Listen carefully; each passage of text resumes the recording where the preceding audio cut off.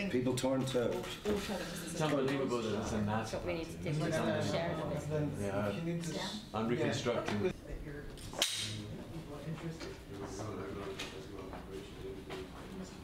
That's not game, is it? That's not a game at all, people. Peter Sutcliffe, there's a fucking serial killer there. Yeah, I know. holidays. It's beautiful. Yeah. It is, it's incredible. And that's the strangest thing about walking around Lesbos was just like, this is a tourist destination.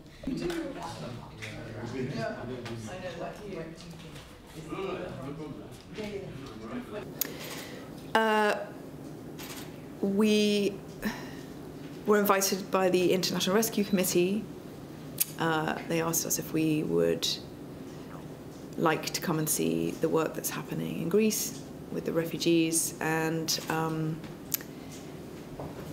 you know, as we all believe, it's our issue and something we shouldn't run from, block our ears to. It was, you know, an amazing opportunity to have a life-changing trip and see firsthand, you know, just how much, you know, the enormity of the loss of humanity that's at stake, you know, if we don't do something. the only thing is that it's better, you know, I always tell journalists, don't waste a question, you know, like, but you already know that. Make sure you get a question. We don't have a take on it, they have a take on it, and that's the problem. There is a desire not to have these people here. They won't come out and say it, they won't be honest about it, and the fact that they don't want them.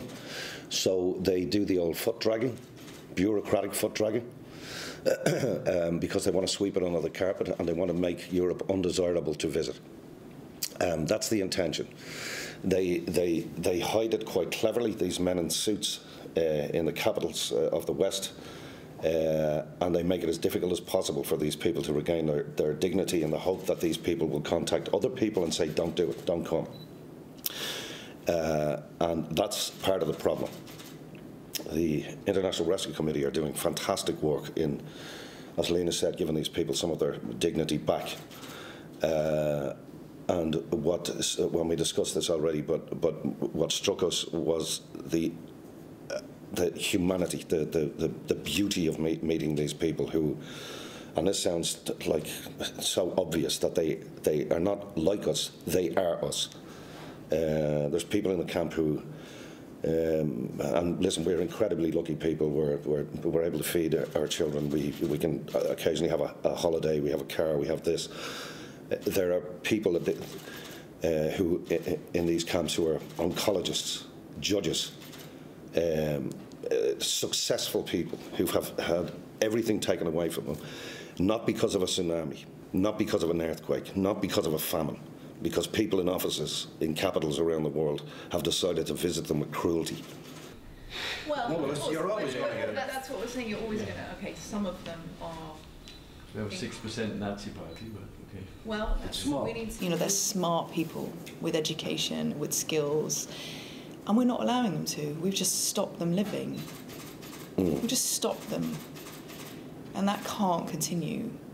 It's morally wrong, and it's unacceptable to most right-thinking people. They want to put back in. They want to continue how they lived before. And there may be a version 9. I have to check. Any news? Anything from I don't miss my music. Sorry, we'll do all that after. I'll be happy to show you. Something I'm dead. I'm dead. Yeah, these people have nothing. Absolutely nothing, and they're still giving back. They don't want to come and take from these other countries. They're grateful. They're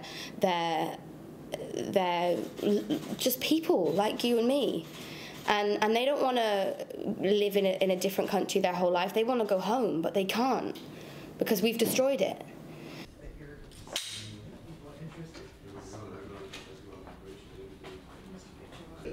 I'll be back. I'm ashamed that I haven't been here before, but I'm definitely going back. Most definitely. You're leaving right now, huh?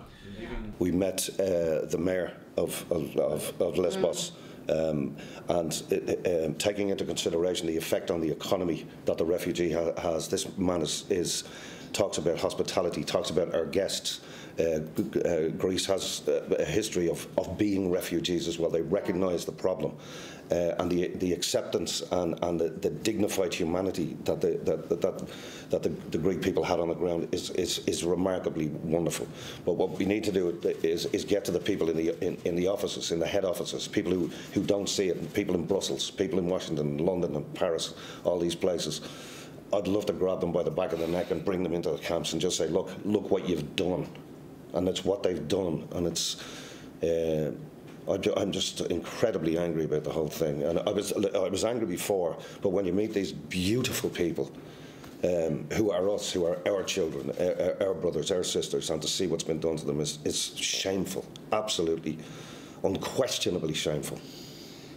The only thing is that it's better, I always tell journalists, don't waste a question, but you already know that.